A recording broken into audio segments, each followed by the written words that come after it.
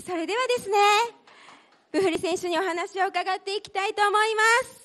見事優勝されましたオランダのマティエス・ブフリ選手です。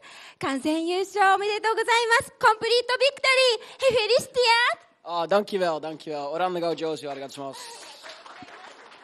日本語もとても上手です。さあ今日の決勝戦、ボティシャー選手、後ろどうでしたか？Botischer was super strong, so it was nice to do Bante behind him because he kept a lot of speed. ボティシャー選手、本当に強い選手でしたので、彼の番手につくことができて、本当にいい走りができました。かなり速い仕掛けのようにも見えましたけれども。Yeah, he started very early.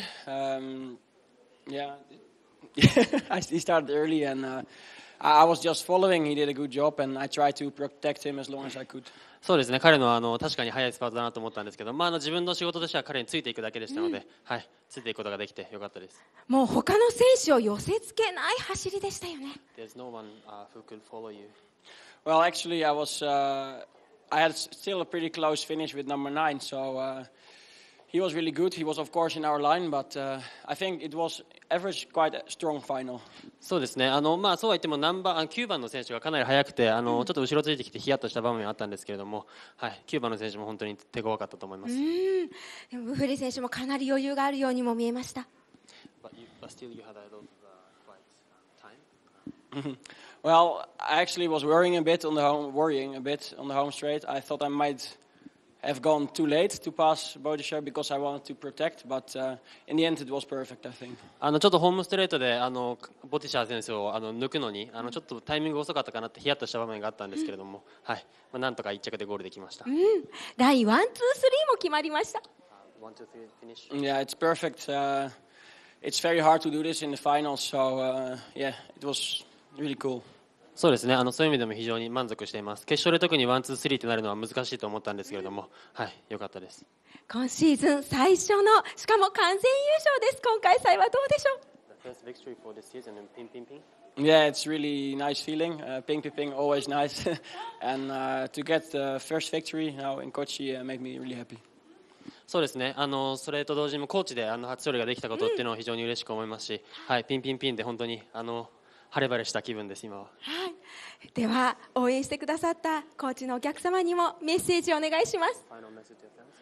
Thank you everybody for coming here. Yeah, it was a really nice race, Kochi. My first win this season. Also a good result for the whole line. So thank you very much for support. どうもありがとうございます。頑張ります。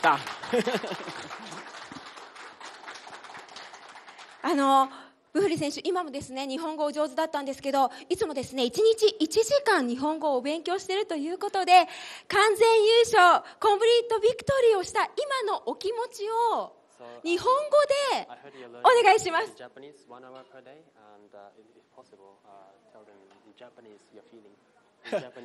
About today? Yeah, what's on your mind in Japanese, please? So 毎日勉強しています。